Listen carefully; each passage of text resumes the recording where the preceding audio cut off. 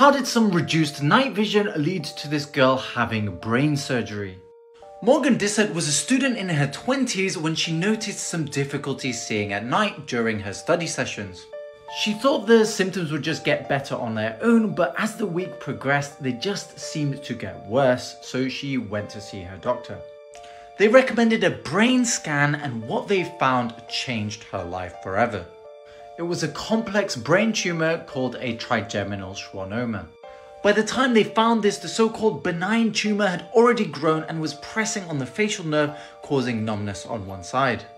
As you can see, this is right in the center of the base of the brain, and it's got some really vital structures around it, including the carotid arteries, and so surgery on this would be almost impossible, with radiotherapy likely being the only treatment option. She decided to get a second opinion from Dr. Aziz, who performed microsurgery, broke down the tumor with ultrasound,